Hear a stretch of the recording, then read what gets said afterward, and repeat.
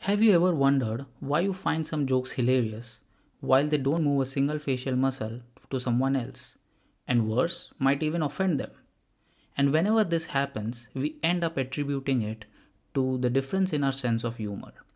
But what is this sense of humor? And why is it so drastically different for different people? 1 plus 1 is 2 for the entire world, unless you believe in numerology, and at that point, numbers start having mystical meanings, and 1 can become 11 instead. I don't know. Welcome to Books and Brew, and I'm your host Mayur Ghatge. In this episode, I will talk about a book called Mathematics and Humor by John Allen Paulos. This book tries to highlight the role math plays in construction of a joke that brings laughter in your life. I will talk about 3 ideas that I liked from the book and that will hopefully make you want to read it.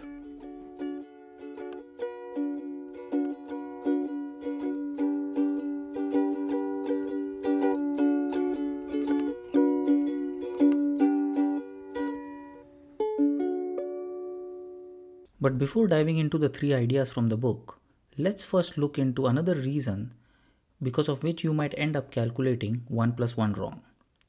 And that is some good amount of beer. Yeah, that would definitely do it. There are a bunch of different types of beer out there, but today I'll specifically talk about India Pale Ale, or IPA as it's popularly known as.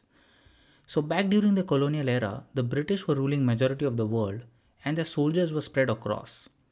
There was a huge demand for beer, but some of the colonies like India were too warm to brew beer. So some brewer sitting in London, he decided to make his beer with extra alcohol content and added hops to it to balance the sweet alcohol flavor. Hops are basically types of flowers from a species of a hop plant called Humulus lupulus, but it is popularly known as hops. Adding both these ingredients acted as preservative, and the idea was that the beer should stay good during the long voyage to India, and thus the name India Pale Ale for that beer. And it turned out that people liked it, not just in India but also in Britain and elsewhere. But today you might wonder that with modern supply chain, adding of hops as preservatives is unnecessary and it might go out of fashion as it also makes the beer a bit bitter. But brewers around the world have really upped their game by tuning different knobs for brewing IPA. Some of them include different types of hops like fresh, wet, dry, time of adding hops to the brewing process like before fermentation or at the very end of the fermentation process so that it becomes less bitter and more aromatic. Also using different yeast to give different flavors to the beer. With so many knobs, you can just imagine the permutation and combination to get different types of beer. One of the very popularly known IPA right now is New England IPA. This has extremely low bitterness, it's mostly very citrusy, juicy flavor and has a hazy texture to it. Apart from New England IPA, then there is an Imperial IPA which has higher hops and higher alcohol content. Then we have this Belgian IPA which has a spicy flavor to it, which is somewhat similar to cloves. Then there is a milkshake IPA or lactose IPA, and it is because it has a higher lactose content and which makes it even more sweeter. So what really qualifies as an IPA is a pretty broad definition, but hoppy alone isn't enough to describe it. It should follow with descriptions of its bitterness, flavor or aroma, and texture. The color of an IPA can also vary from like light golden to reddish amber. So what a black canvas acts to an artist or a painter, IPA is to the brewers around the world. So next time when you order your IPA, ask for its details. Know what you are drinking and get amazed at the intricacies of beer brewing. So how math plays a role in making a good beer, it also plays a role in creation of a joke. Surprised? That's the goal of our book today. It's a book called Mathematics and Humor, and its author John Allen Paulos is an American professor of mathematics, and he writes books with a central theme of mathematics but targeted to readers who are not mathematicians by profession. Some of the titles of his other books are, for example, one is called Innumeracy. It basically means mathematical illiteracy, and the book talks about the consequences of mathematical illiteracy on our daily life. One of his other books is called Irreligion, and this book tries to mathematically explain how arguments for the existence of God doesn't really add up. And he has more books like these. But today's book of interest, Mathematics and Humor, tries to interpret humor or the construction of a joke from the point of view of mathematics. It's not a book filled with formulas or equations, so don't worry about getting lost or zoned out. Rather, it's a very short graphical book that does a very good job at explaining typical types of jokes and with the mathematical theories behind it. It's rated at about 3.4 on Goodreads, but I really feel the rating is a bit skewed on the lower side because the topic mathematics and humor together probably appeals to a very small audience. The first aspect of the book that I would like to look into is knowing the journey of understanding humor over the centuries. So, humor and jokes were widely studied by philosophers and psychologists over the centuries. Aristotle wrote that comedy is a representation of inferior people. It consists of some ugliness or blunders that do not cause pain or disaster but are still ugly. Plato too had somewhat similar idea about humor. The famous Sigmund Freud, in his theory, maintains that jokes or witticism enable a person to vent his aggressiveness or sexual feelings and anxieties in a disguised, subdued, or even a playful manner. He did acknowledge the existence of harmless wit, but overall the comedy wasn't seen in a very respectable manner until very deep into 19th century. And I think majority of us today in 2020 would not really agree with these theories given by the philosophers and psychologists back then. So Paulos in his book supports the theory that came later from Arthur Koestler, which says, and I quote, "Laughter arises when two or more inconsistent, unsuitable, inappropriate, or incongruous things or circumstances are placed together, and if you notice them in a mutual relation in a particular manner, humor resolves and it makes you laugh." Stop quote. So Arthur Koestler was an Hungarian author, and in 1964 he gave an amazing comparison between science, poetry, and humor. He states that all three of these are in a way making comparison between different incongruous things, but the only difference between them is the emotions and the intentions behind these comparisons. For example, humor compares incongruous things with a touch of aggressiveness, and the intention is to find laughter in the comparison. Science, on the other side, does the comparison with more reasoning and analogies behind it, and the intention is to learn from these comparisons. While poems have comparisons that are more admiring in nature with the intentions of being in positive emotional connect. So you see how these three different domains, which prima facie do not have anything in common, have some basic construct behind them with a difference in the emotional connect. Through the various psychological and philosophical theories evolved, Paulos concludes that two ingredients that are necessary and sufficient for the condition of humor are first, a perceived incongruity, and second, an appropriate emotional climate. So Paulos uses this incongruity theory to build the mathematical model for jokes. So the second idea from the book that I'd like to talk is the idea of set theory. It's a mathematical theory of collectibles called sets, and its members are called objects. A particular object can be a member of a specific set or can also be a member of multiple sets. One of the very famous category of jokes that are considered quote unquote intelligent are puns.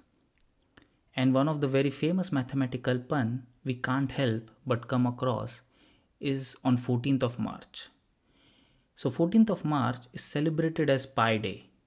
So PIE, pie, as we all know, is a deliciously tasting food item, while PI pie is one of the most commonly used mathematical constant, with its value being 3.1415 and so on. So if you see here closely, pi belongs to a set of food items, and it also belongs to a set of mathematical constants. The food industry made use of 14th of March or the date 3.14 to make a pun and an event out of it, which we are victims of. To give you another example of a pun, it goes something like this. Let's say I ask you a question. What is Isaac Newton's favorite dessert? And the answer is apple pie. And why is that? So there are three different sets. One is a set that belongs to the pie food, and the second belongs to the story that Isaac Newton discovered gravity when an apple fell on him. So the second set is related to Isaac Newton and apple or gravity. And the third set is basically the fact that Isaac Newton in 1665 computed the first 15 digits of the constant pi with hand using calculus. If you observe closely, the three sets are connected using Isaac Newton and pi, and that's how a pun is generated. And that gets the pun more interesting. So more the intersection of different sets, more funnier the pun is. And that's the fun of the pun. You see what I did there? So pun forces one to perceive in quick succession two incongruous or unrelated sets of ideas. So when you hear the word pie, you are confused between, okay, are we talking about the food or are we talking about the mathematical construct? And the suddenness between the interpretation of one meaning of pie to the other brings in humor, and that's what the puns are. The second use case of set theory for humor can be broadly clubbed or basically put in a set of meta jokes or self-reference jokes. We have seen Deadpool, and in that Ryan Reynolds comes out of his character every now and then and makes us realize that we are watching an act of fiction, and the actors within it also know that it's an act of fiction. If you think again, those self-reference jokes are one of the most funniest in the movies. So this idea of self-reference is seen in a popular mathematical paradox in the field of set theory called Russell paradox. The paradox arises if you are considering a set of all sets that are not members of themselves. Such a set appears to be a member of itself if and only if it is not a member of itself. And that is why the paradox comes. I know, it's a bit difficult to understand the Russell paradox in a podcast, but trust me, if you read the book, it's very straightforward and much simpler than what it sounds like. To give you an example of a Russell joke or a joke depending on Russell paradox, it goes something like this. Let's say a person says, quote, I am a liar, stop quote. Now, if you believe he is saying the truth, then he really is a liar, and thus he should be lying right now, which is opposite to what you assumed. On the contrary, if you decide to believe that he really is a liar, then the statement he made itself is true, which doesn't make him a liar. It's again contradictory to your assumption. So you see how a Russell paradox works behind the construction of these types of jokes. You will see many Russell jokes in our daily life in some form or the other. Just try to look for the patterns. We all have experienced this at some point. We tell an amazing joke and there is someone in the room who doesn't get it. And at the end, you end up explaining the joke or the pun. And it's no more funny. The idea of abruptness or the sudden switch in the emotions adds to the humor. So why do you think this happens? No points for guessing. Yes, there is a mathematical theory, and that brings to the third and the last idea of this episode. It's a theory called catastrophe theory. A French mathematician, René Thon, came up with this in 1975. It's majorly been studied for mathematical applications, but Paulos in his book uses this theory to study humor. This catastrophe theory model has various different variations, and each of these subvariations can be defined by a mathematical equation. It can also be understood graphically, and that's what Paulos has done amazingly in this book. So, any typical joke can be divided into two parts.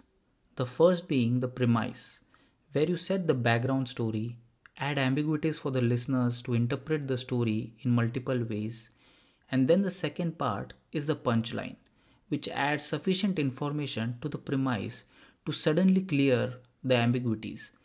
And this abrupt interpretation switch in your mind releases emotional outburst in the way of laughter. This outburst, due to the sudden interpretation switch after the punchline is said, is what Paulos calls a catastrophic drop that is bought, and then he models it using the catastrophic theory model. The larger the gap between the perceived story that you interpret after the first part of the joke to the actual story that you get after the punchline, greater is the laughter. And smaller this gap, poorer the joke is. Paulus also uses a complicated catastrophe theory model called the swallowtail catastrophe model to model more complicated jokes that have multiple different domains and have multiple punchlines. I really recommend listeners to read this part of the book to get an idea what exactly happens when you listen a punchline. And if you observe, it is highly likely that if a punchline involves some sexual or a political reference, the anxiety that is brewing in the minds of the listener brings a huge catastrophic drop from the perceived story to the punchline and leads to a great laughter. And maybe that is why we see a lot more political comedy or comedy which has some sexual connotation to it. So, Paulus in this book defines the formula for humor as a perceived incongruity in an appropriate emotional climate. He summarizes it very well. He says, and I quote, logic, pattern, rules, and structure, all these are essential in both mathematics and humor, although the emphasis is different in the two. In humor, the logic is often inverted, the patterns are distorted, rules are misunderstood, and structures are confused intentionally. Yet these transformations are not random and must still make sense to some level. Understanding the correct logic, pattern, rule, or structure is essential to understanding the joke. Stop quote. So, who do I recommend this book to? I recommend this book to three different sets of people. The first set of people are the ones who are amazed by the capability of math in their daily professional life. And this book will give you the funnier side of mathematical applications. Second is a set of people who used to like math as a kid but over time have grown averse to the idea of it and don't use it in their daily life. To them, this book will give a reason to fall in love with the beauty of math again, which is not just numbers. And the third set of the people are the ones. Okay, wait, I guess the third set is a null set. So basically, I recommend this book to everyone. It's a short 125-page book and an interesting read if you like humor or math or both. Please do let me know how we found this episode. For more episodes of Books and Brew, tune into my YouTube channel or wherever you get your podcast from, be it Apple Podcast, Google Podcast, Spotify, or any other. Music for this show is done by Rahul Thombare and editing is done by Chaitanya Deole. Spread the word, keep reading, and happy listening.